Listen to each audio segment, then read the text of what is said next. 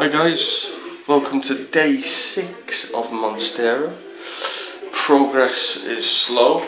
I never see any videos of these guys on the internet. There's nothing out there.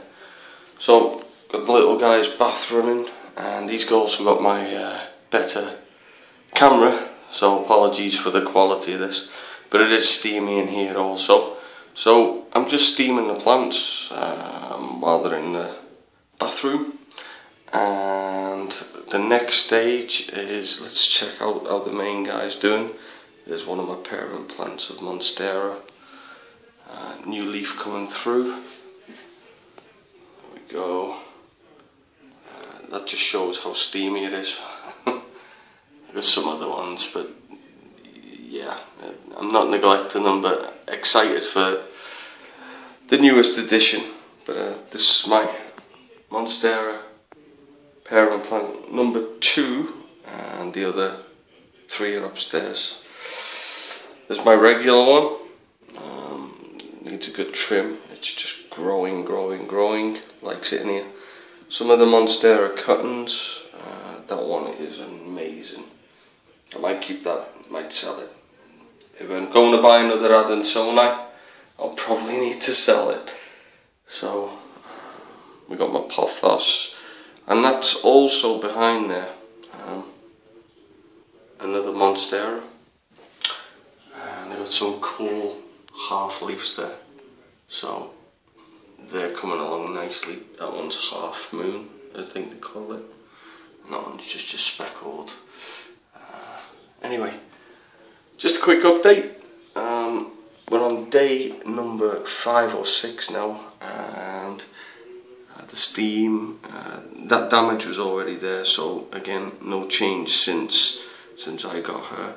I think there's a new leaf coming through, and I definitely know, I don't know whether I can get it here, whether I've got one of the aerial roots is starting to look around for nutrients. It's growing anyway.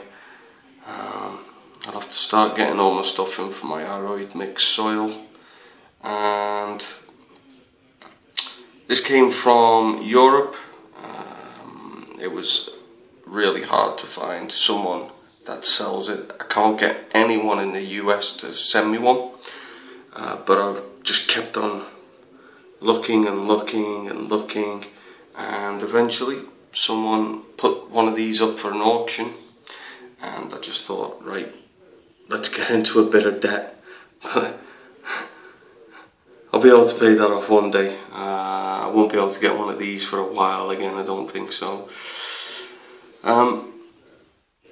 Leaf damage already there. Nothing's changed that way. It came that way. I was told it had a bit of sun damage, which goes with the crispy leaf, I suppose.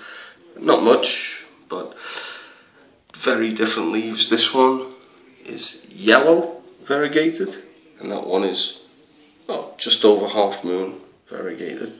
And I've got another leaf which is in there somewhere, but I can't see it right now. Let's have a look. Yep, it's in the steam room. There you go. Aerial root wise, I haven't got a clue. I don't even want to move it to have a look.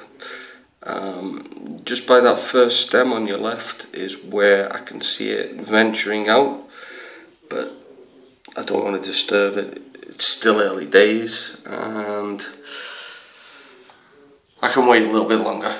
So no change, but she's having a steam, and I do move it from this windowsill. Doesn't get much sunlight, direct sunlight. I'm just hoping it encourages the root growth in the sphagnum moss. And if anyone knows anyone with videos, or anyone willing to sell them, get in touch via this channel. Thanks a lot for watching, and I'll see you in the next video.